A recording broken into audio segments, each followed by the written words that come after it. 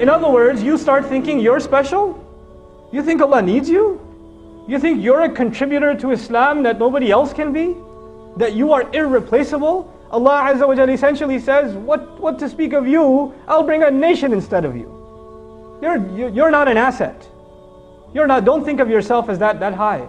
Already we're being put in our place. And one of the central embedded teachings of this ayah is humility. That we understand our place.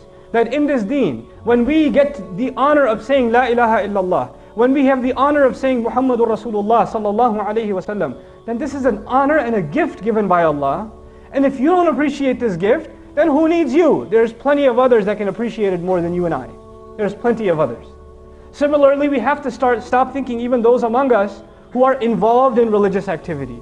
They're involved in positions of leadership, of volunteering, of helping out Islamic causes, whatever they're doing, in whatever capacity. Sometimes you start thinking, man, if I don't do it, it won't get done. If I'm not the one giving the khutbah, if I'm not the one helping out volunteering at the masjid, if I'm not on the board, if I'm not the MSA president, if I'm not running the da'wah organization, man, this work cannot happen. I can't even believe, how I'm surprised it was even happening before I got here, because I'm God's gift to Islamic work, right? So without me, how would it even move forward?